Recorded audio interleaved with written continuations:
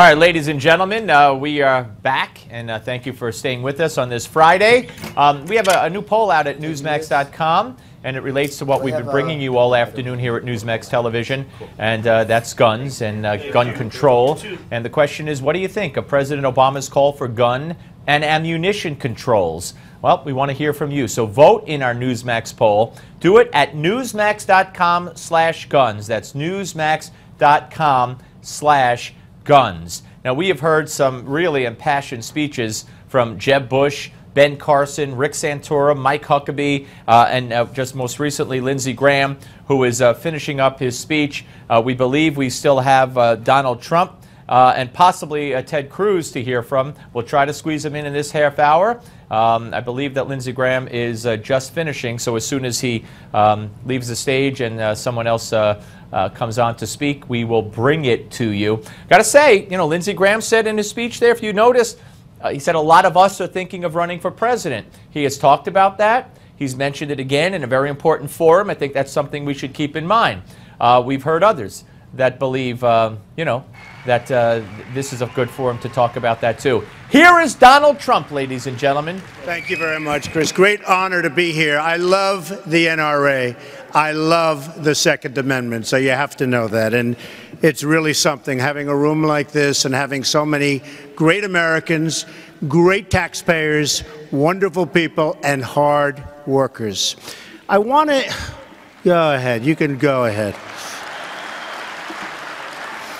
So I'd like to introduce, you know, they were standing with me. They love this group. They love the people, and they love the NRA more than anyone I know. They happen to be my sons. They're lifetime members. They were standing outside. I said, I'm going to introduce you. They know more about rifles. They know more about shooting. They know more about hunting. So I'm going to ask Eric Trump, Don Trump, and Don's wife, Vanessa. Come on up here for a second.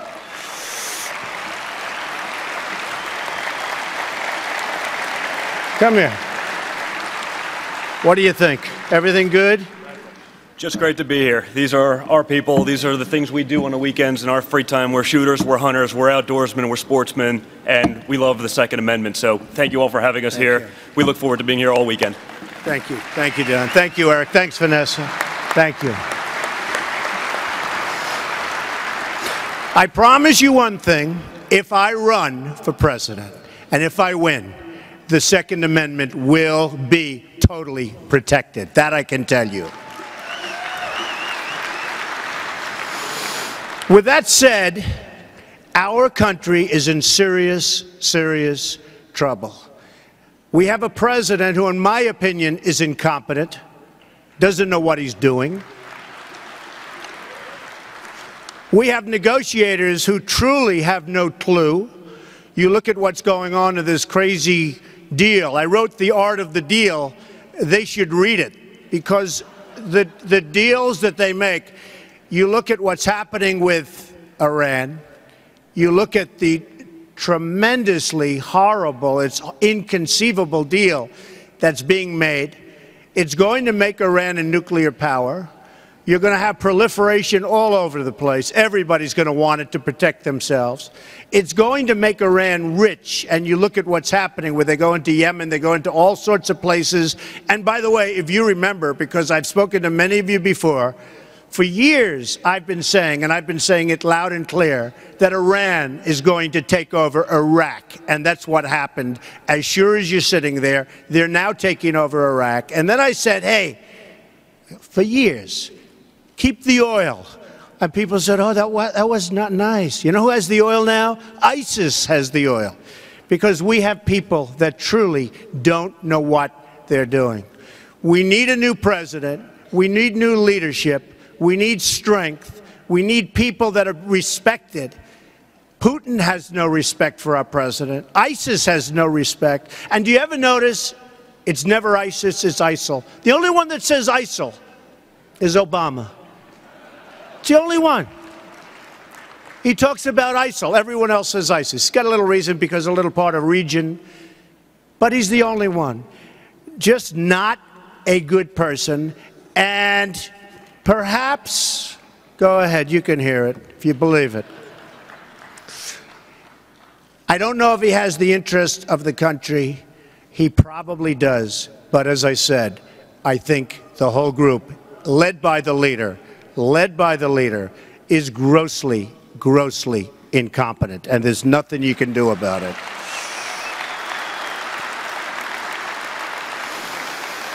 We have to take our country back. We have to negotiate properly with China, who's manipulating their currency to a level that they've never done before. They're taking our jobs, they're manufacturing our goods, and not only China. You look at what's happening with Mexico, the border is a sieve. They're sending everybody right through the border, and we're taking pictures and watching them. And it should never be allowed to happen. It's not what the country is all about. Everybody's coming in illegally, millions of people coming in illegally. We've got to stop it at the border, and we have to stop it fast.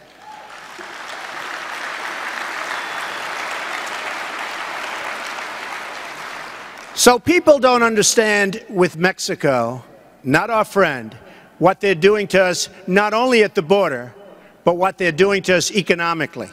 They're becoming the car capital of the world. And in Tennessee, a place we love, in Tennessee, they just took a $1 billion plant that everybody thought was coming here, and it's going to Mexico.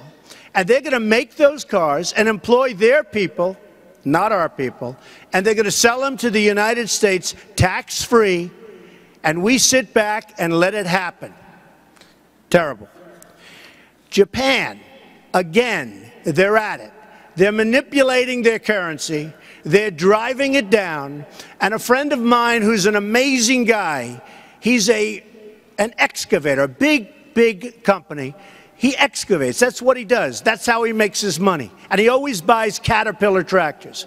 Because of the fact that Japan has manipulated their currency so low, he calls me the other day and he says, Donald, I feel bad. Why? I've just bought a huge order and placed a huge order for Komatsu tractors. I said, why? He said, because Japan has manipulated their currency to such a point, and they've driven it down so low that Caterpillar can't compete. And I said, you know, I want to think about that, because that is a big statement. This is a man never bought anything but American, never bought anything, frankly, but Caterpillar. And that's where he is. Well, that's what's happening to our country. Our country is in serious, serious trouble. Other people are taking our jobs. We can turn it around so fast. We have all the cards. People don't realize it. Our negotiators don't realize it. When the negotiator from Iran goes back to Iran, they're dancing in the streets and celebrating. Then the boss said, what's Obama talking about? None of those things ever, none of those things were determined at the negotiation. We won all those points. He's lying. This is some position that we're in because we have people that don't get it. We have people that don't have, literally do not have a clue. So what we need now are tough, smart people to bring our jobs back, to bring manufacturing back, to make sure that ISIS is not going to exist very much longer.